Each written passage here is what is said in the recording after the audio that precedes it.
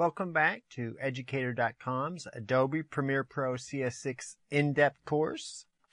And in this video, we are going to go over working with titles. But before we actually get in and start making titles, let's go over a few video typography definitions. Now, let's go ahead and do a default still. We're just going to leave the defaults here. And let's go over some of the things that we need to know before we start creating our video. A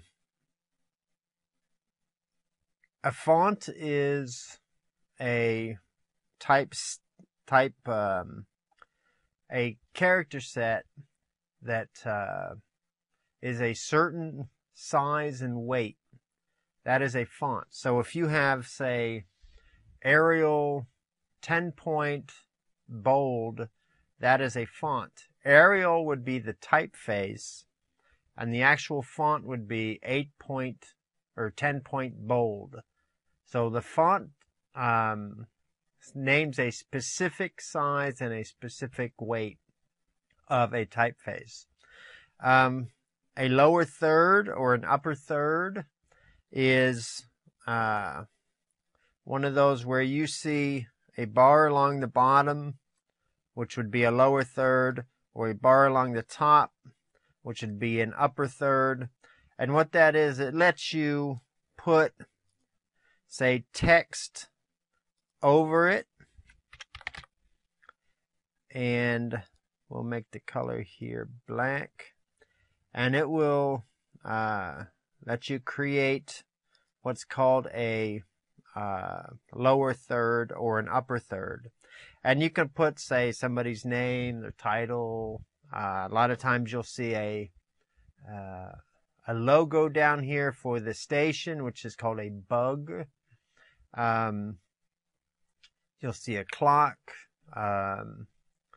maybe some fancy graphics. These are all part of the lower third or the upper third.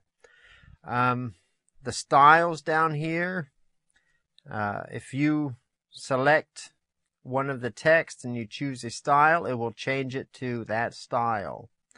And you can save your own styles, and I will show you how to do that later on. Rolling text is text that goes either up the screen or down the screen.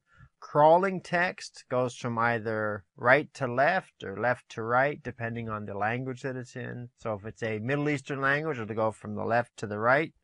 English or any of the other European type languages will go from right to left, and they basically just move along the bottom of the screen. I'm sure you've all seen them on news channels where it's constantly having a crawl of text along the bottom. A few other things that you want is leading is the amount of space between each line. Kerning is the amount of space between the letters themselves.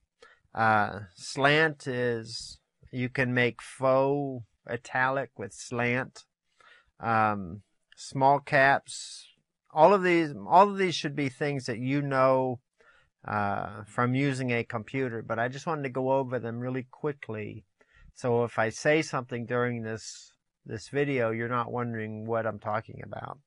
And if I've forgotten something, which I most likely did, I'll explain it while I'm doing the video. So the titler window, this is the window that I've just opened. And every time you go to make a new title, you'll use this window to create it in Premiere. You can create your titles in Photoshop, and if you're doing it like I have here, where you have multiple lines and you want to be able to animate them, I would recommend doing it in Photoshop. But you can also do those here. You'll just need to do it a little, you'll have to do a little more work to use them in here.